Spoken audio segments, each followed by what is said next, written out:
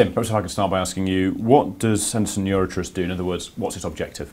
The objective is to invest in good quality, consistent, reliable companies in the continental European area, so Europe excluding the UK, on the basis that the chances are that the main investors in the fund will already have existing UK holdings. They won't want me to duplicate that in our portfolio. Our skill has got to be finding those top quality companies in Europe. I was just going to ask that actually, how do you go about achieving that objective, finding those companies? Yeah. I mean, the cop-out answer is years of experience, which is perhaps not particularly helpful. But I mean, that's certainly an element of it. You know, it's knowing these companies and knowing also where Europe is good and where Europe is not so good. So the things that are changing in Europe, you know, what does that mean for our companies? Where can we find the opportunities? So it's getting away from the old obsession of the fact that Europe's demographically challenged and a slow growth area and all the rest of it. And it's finding the opportunities of where companies are changing and where the interest actually lies. Would you say you've got an investment style?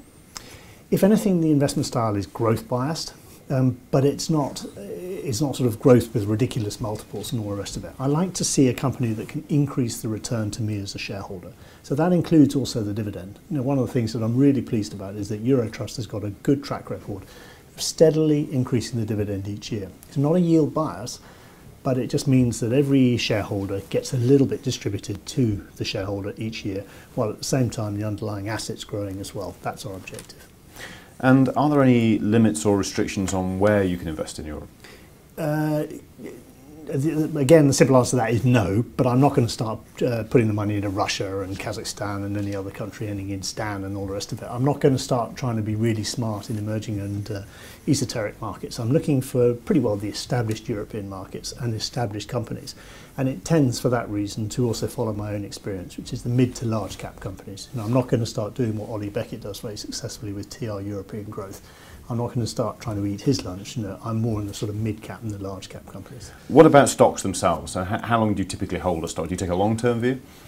Yeah, well, I guess I do. I mean, one of the holdings that I'm very proud of is the holding, for example, in Inditex. You know, we've been a shareholder since that company came to the market in 2001. You know, we're still a shareholder today.